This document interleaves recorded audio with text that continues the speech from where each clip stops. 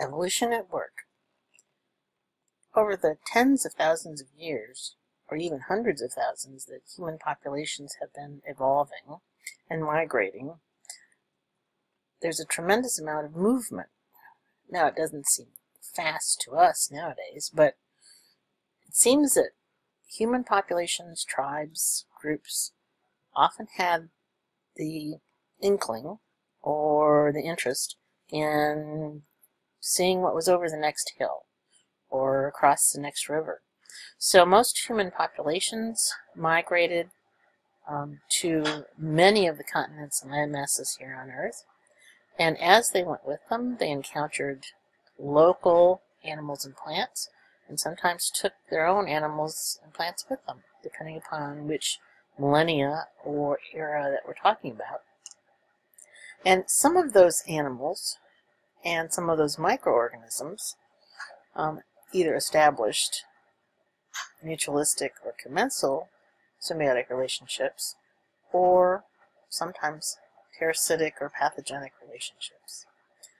The longer the interaction, the more stable the interaction could be, even if it's one of parasitism.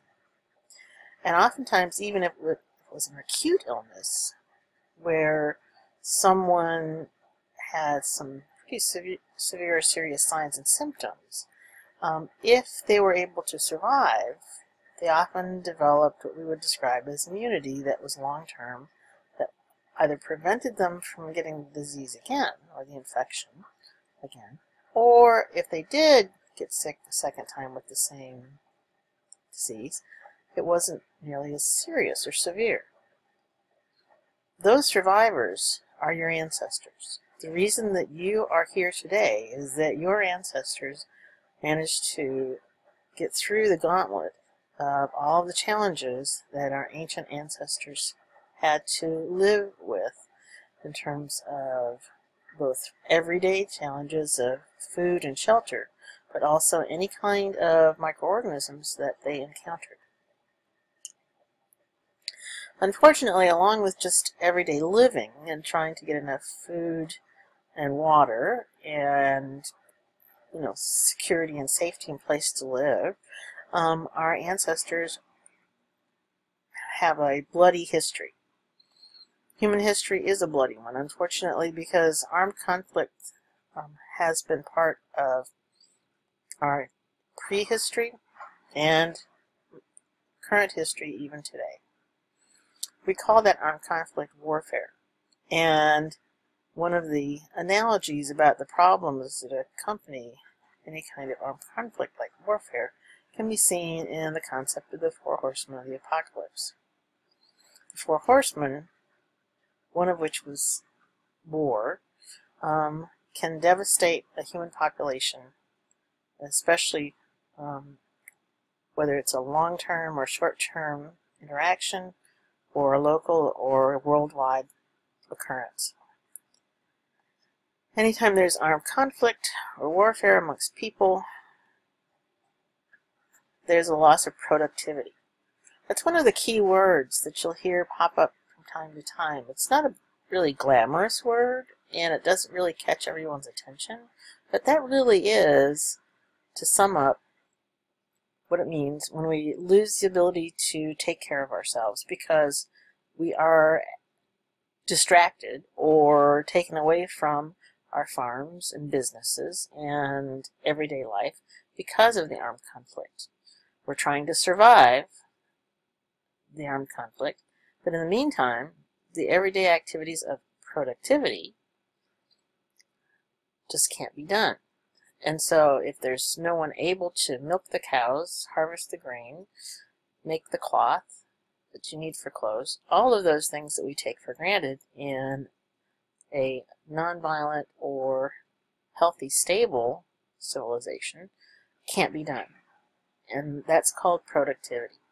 So the loss of productivity due to warfare often leads to famine because the food's just not there. When famine occurs, unfortunately, as the body is not nourished, then we're susceptible to the third horseman, which is pestilence. Now, pestilence, in ancient terms, means disease, or what we think of as infectious disease. Sometimes they even call them plagues, but nowadays, our modern terminology, the word plague actually means one specific disease or infection. But in ancient times, the word plague meant something more like what we think of as an epidemic. One disease affecting a population and causing serious loss of productivity, including inability to participate in the armed conflict. And that is part of the problem whenever armed conflict like a war is occurring. When famine occurs and pestilence occurs, those folks that are supposed to be part of the defense system can't participate because they're just too sick. When that happens, if they become too ill or subject to the onslaught of the adversaries, then the fourth horseman arrives, and that's death. And unfortunately, these four aspects of armed conflict and warfare, the famine that accompanies it, and then the pestilence or diseases, what we call famine-related diseases, and death, still haunt us today. They've been part of the human scenario for probably tens of thousands of years, if not hundreds of thousands. Getting evidence of that is not easy. Fortunately, technology has improved tremendously even in the last few years. Archaeologists have been digging around in the layers of the earth and the dirt, trying to find our ancestors and evidence of the activities of Homo species and Neanderthal species. It's not all that easy, but various technologies have definitely improved just even in the last few years. And so even if we look back to the various stone ages, there are roughly 3 ages that we call Stone Age that are recognized: Paleolithic, Mesolithic, and Neolithic.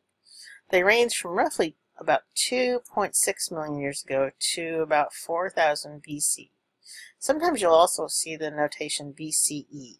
So BC is one way of counting the clock, if you will, of time. And then we could use BCE, means the same thing. Before the Common Era is what that stands for, though. The Bronze Age is roughly 4000 to 1200 BC, and then the Iron Age is about 1200 to about 500 BC. Go visit the History.com website and view the small short video about the Iron Age and how important the discovery and the smelting of iron was to the development of human endeavors. For the distinction between the Paleolithic, Mesolithic, and Neolithic, Paleolithic, we're really looking at folks who were hunter-gatherers. And they lived what we would think of as a day-to-day existence, not really settling down in one place permanently, and following along with large herds of animals or moving with the climate or the changes in the weather. A more vulnerable experience, if you will. That starts at around 2.5 million years ago and up to roughly 15,000 years ago. We get to about 15,000 years ago, we start to see changes in the remains that archaeologists find in places where habitation has occurred. And now we start to see the use of other kinds of tools. And those other tools help to improve the longevity, help to improve the stability of the groups until we get to about 11,000 years ago, which, if you can compare the timeline between the Paleolithic and Mesolithic, the time between the Mesolithic and Neolithic, pretty short. By the time we get to the Neolithic, now we're starting to see the earliest of advances in domestication of fruits, vegetables, and animals. it takes a while, it takes probably several thousands of years for humans to really perfect those types of activities, but that's going to be an important point for us. Because then we're going to see the cultivation and the stability that we take for granted today in terms of constant sources of food, constant productivity, and safe places to live. If we take a look at human migration, this is a fairly busy map, but if you just look at some of the arrows, and especially the colored arrows, you can start to see that the migration out of Africa, which has now been well established through studies of ancient genetic material, as well as archaeological remains that's found in those locales, that we have tens of thousands of years of human beings slowly but surely advancing to almost every continent on Earth, with the exception of perhaps the Antarctic. When you get a chance, take a look at the National Geographic website that's linked to that URL at the bottom of the slide to see and find more information about human migration. The fact that there was a lot of movement, remember, everything goes with them. Not only their material goods, but their invisible microorganisms as well.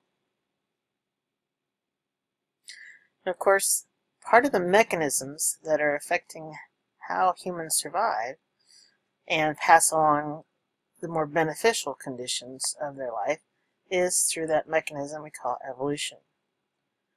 When we have changes in geographic locations, or perhaps barriers that rise up, rivers, mountains, snow, avalanche, glaciers, then we start to see a separation of populations, and we see changes in what's called the stability of both the human beings as well as the microorganisms that live in and on their body. Those populations of microorganisms are called microbiomes. And in fact, if we take a look at the population of microbes living on your feet, they're going to be different than the microbes living on the tip of your nose. And those differences can lead to different levels of protection. We call those differing levels of immunity as well, because your immune system also interacts with those microorganisms.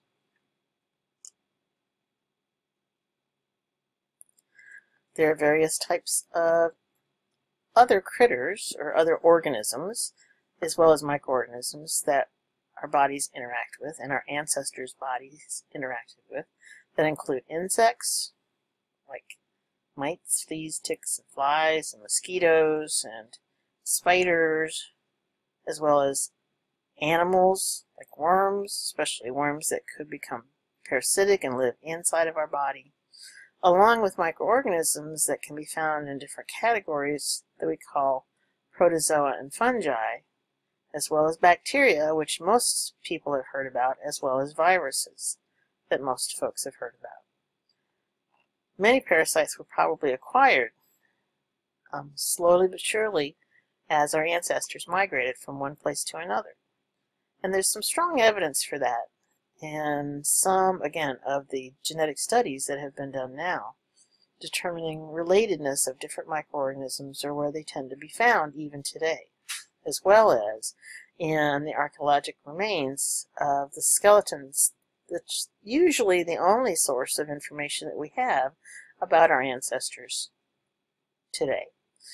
If we take a look at some of the ancient DNA that's now extracted from those ancient skeletal remains, they tell us a lot not only about the person, but also the types of microbiomes or microorganisms that lived with the person.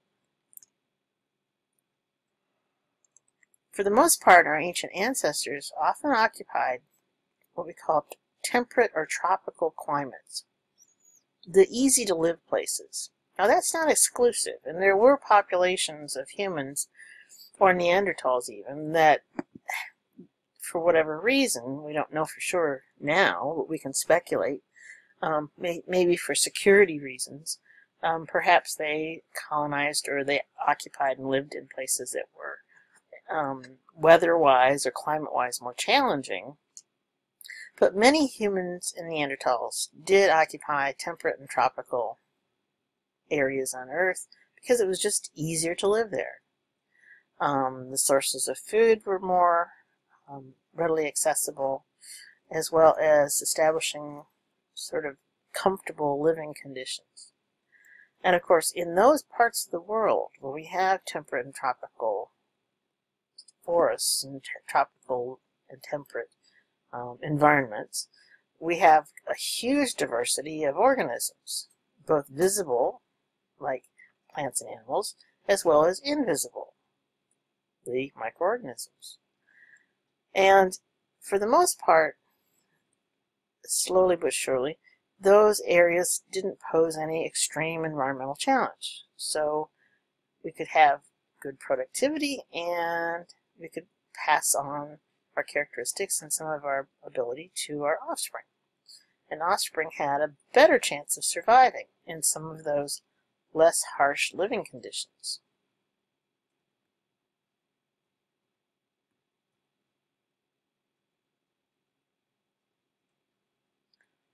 As we evolved, so did the microorganisms. And so we all change. The microorganisms change and adapt, as well as we change and adapt. So we find that there are some parasites that have been with human beings for thousands of years. And one type or example could be the organism that causes malaria. It's a very sophisticated interaction between the organism that causes malaria and us. And that's a good example of a chronic, long-term condition. When you're infected, depending upon what kind or strain of malaria that you get infected with, that can be a long-term condition. It can be, of course, fatal. And not all malaria is what we think of as a benign condition at all. It's a very serious condition, but the more successful parasites and pathogens often survive long enough to get passed to another host. And malaria has been very successful in being able to do that. Some of the newer interactions, every time we encounter a new microorganism that's not necessarily benign in nature, for example, Ebola virus, that can lead to an acute short-term relationship that's highly volatile and what we would perceive as life-threatening, because it does advance so rapidly and surmounts our immunity to devastate the human body.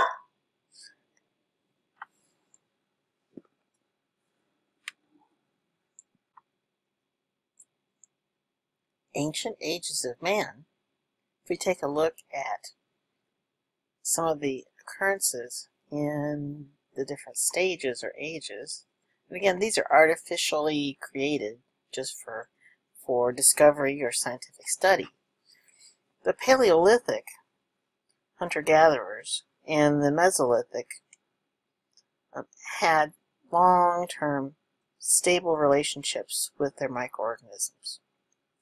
We get to the end of the last ice age, roughly 10 to 6,000 years ago, and we do start to see those changes in the development of what we think of as agriculture, domestication of plants and animals, and the establishment of then more permanent residences. Because if you're going to plant crops, definitely you have to stay in one place.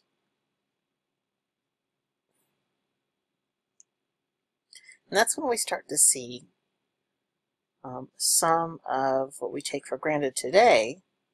And part of the reason that we have cities and towns and villages goes all the way back to the invention of agriculture. And there are certain areas in the world that human beings were more successful at establishing those centers of what we think of as farming than others. A lot of it has to do with the types of animals and plants that were in those specific geographic locations.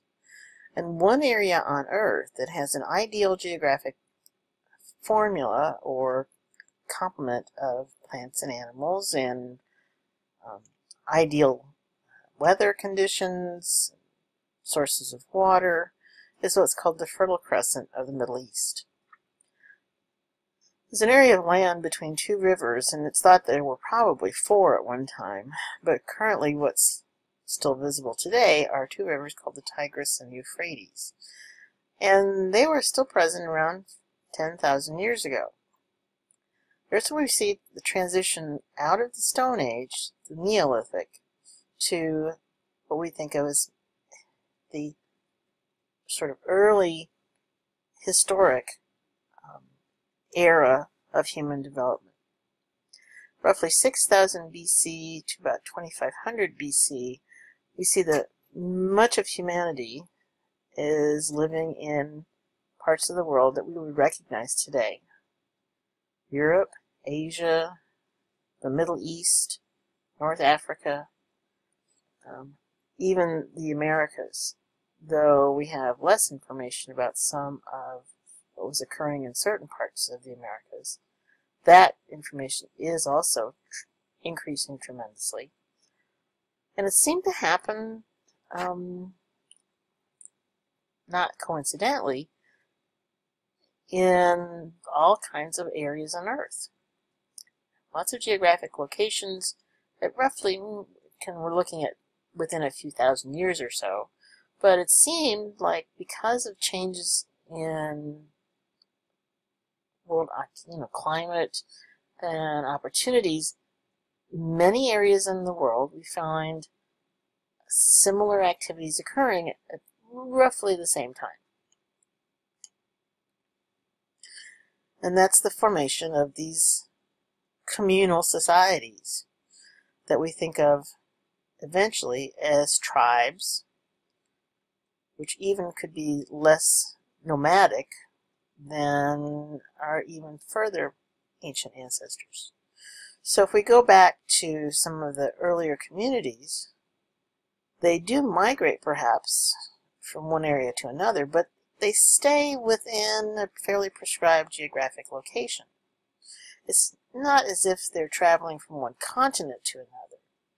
They're staying within a reasonably localized geographic location, and possibly for some type of ritual, some type of memorial activity that they do. Unfortunately, even without armed conflict, if we take a look back roughly at the time a little before and after the last ice age, we still have the problem of surviving. It's improving some, but there's still a very high infant mortality and maternal mortality. It was pretty risky business just to be alive, and it still was, even though it was less nomadic and less reliance on hunter-gathering kinds of activities. And I'm sure actually that there was some overlap. It's not like there was a distinct sort of break point at which human beings switched immediately from being hunter-gatherers to being farmers, or just sort of depending on agriculture. It was a blending. It had to be. It had to be one of those transitions where there was less reliance on living day to day or week to week, and more dependence on having a long-term source of reliable food.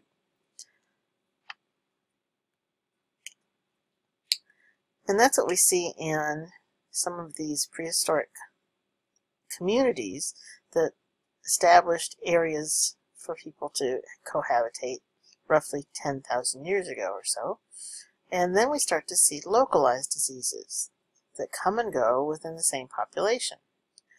Whenever we see localized diseases that are persistent in a human population, we describe those as endemic diseases.